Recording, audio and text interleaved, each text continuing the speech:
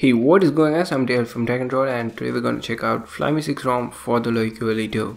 So if you don't know about Flyme ROMs, Flyme is Meizu's proprietary user interface, and now it has been ported for the Volte 2, and that's what we're going to check out now.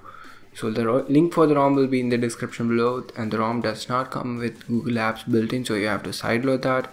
If you don't know how to install a custom ROM, you could check out one of my previous videos because most of them are regarding that. And yeah, now moving on to the ROM. In terms of bugs and stability, the ROM is stable for the most part considering that this is an initial build, but there are a couple of bugs.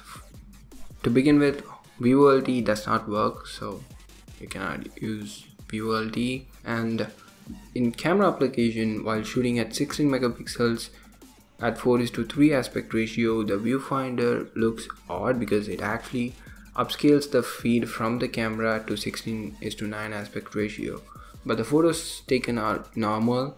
Only the viewfinder looks weird, but when you take the photos, the actual photos look just normal.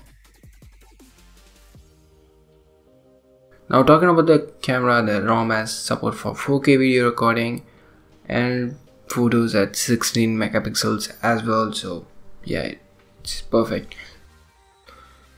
Well, and while taking photos, when you click on the preview image, the gallery app crashes and the photo is not open, but you can individually open the gallery application out of the camera application. It's just when you launch the gallery application from the shortcut within the camera application, the gallery application crashes. But apart from that, everything else works just fine.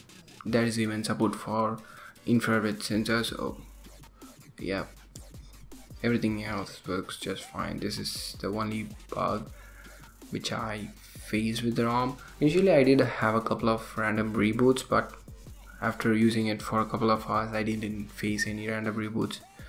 So yeah, I won't say that this ROM is stable, but for an initial build it's okay. And if you really want to use Flyme OS, or if you want to use an iOS ripoff, you could use this ROM.